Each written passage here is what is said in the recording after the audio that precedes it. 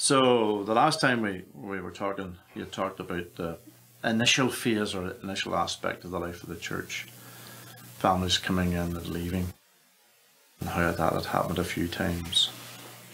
Was there a time when you began to feel as though families are coming in and staying? And if so, was there anything changed in that, or was it just that the season of that initial testing was over? Or do you have a time frame in terms of when people began to come and stay more, and what potentially was the reason for that? Yeah. 2017 seemed to be a kind of a turning point for us. If I back up to 2010, one of the things that also began was Gillespie Academy, which is an academy for young people just graduating high school, maybe preparing for university, or just getting some life foundation, kind of biblical, theological, even rhetorical and philosophical foundation school. It's a one-year program, and it was organized by Jeff Kingswood and Brian Murray. Jeff Kingswood's Matt Kingswood's brother, in the ARP Church at Woodstock, and that began in 2010. And they asked me to be a part of that, and so I took on some of those responsibilities there. Part of the reason is so that we could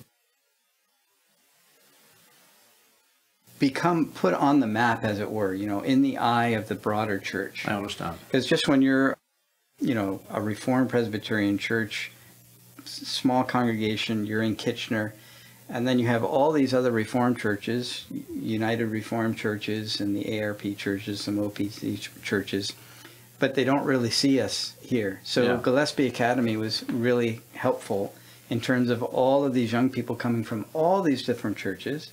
And then one of the teachers there is from the Reformed Presbyterian Church in Kitchener. And that has been very helpful, because I also was thinking in terms of long term. All of these young people who are now familiar with the Reformed Presbyterian Church, who went to Gillespie Academy, and we're 11 years in, that they know about that, and what will that do for the future development of the church? Good strategic thinking. That's what was behind it anyway. So in 2017, is when the congregation, the Lord really began to add to that, and it just came as a phone call out of the blue from a man who said, do you have time to answer, I don't know, he had like 5 questions or something. And I said, sure. And I don't remember the questions specifically, but they were standard questions, how does one be saved? What about women elders in the church? Should they be that? What's your stance on Israel? And so I just, straightforward said what I thought. And then at the end of that, I said, would you like to get together and meet tomorrow at Tim Hortons? And so we did.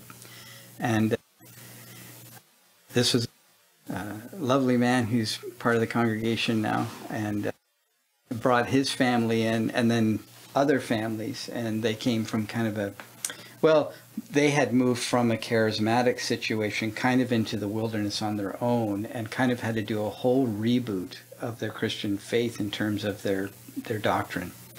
And so that was the thing. And that's when he finally, after I think it was a year or two, kind of alone in the wilderness, trying to lead his family, called me. And then I guess he was happy with the answers, and then we went from there. And so he organized a Bible study in his home. And then maybe you've experienced this as well. When you get people coming from doctrinal depravity in terms of famine, and then they're just hungry for it, and then they tell all their friends, and they bring people, and so it's like you don't have to do any of the work, they just keep coming, and that's what happened. And so they came, and and stayed, and then through them more people were coming. And then that was 2017, and then 2018 January is when we began meeting at this United Church building.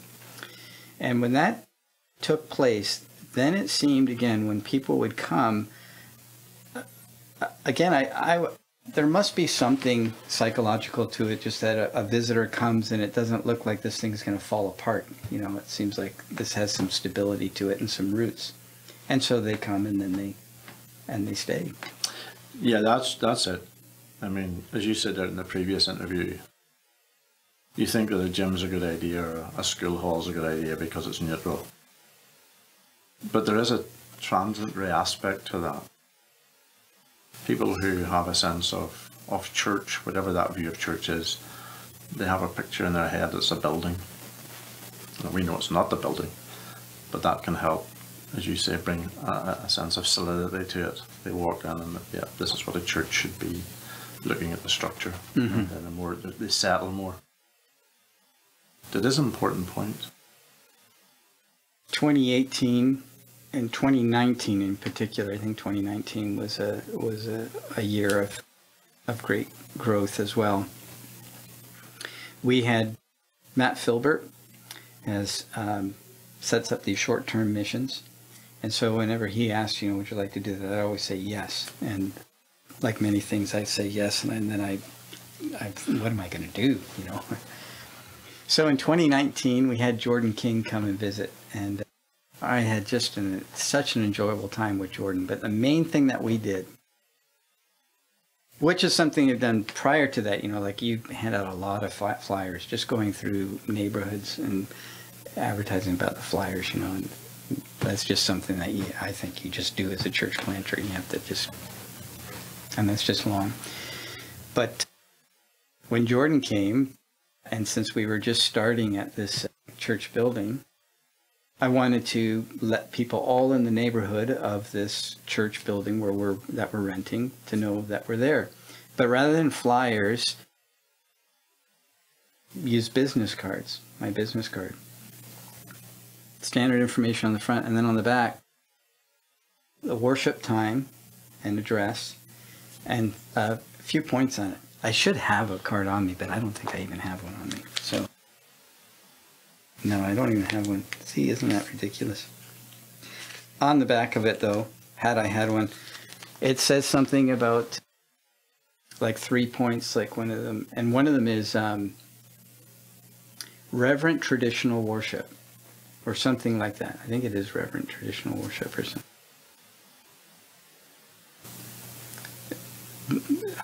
Sound Bible exegesis, in a loving community or something like that. But,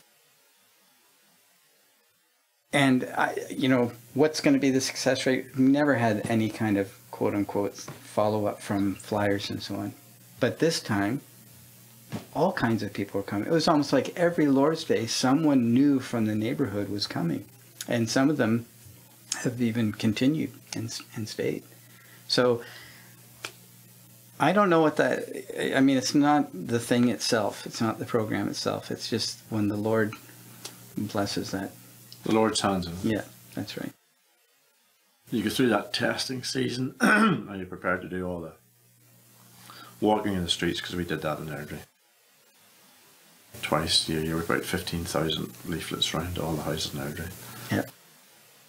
Likewise, very few people would come in through a direct result of that. Yeah. And yet, people would come in other ways. So yeah, that's right. as though the Lord was saying, you labour and I'll build my church. Yeah. Yeah.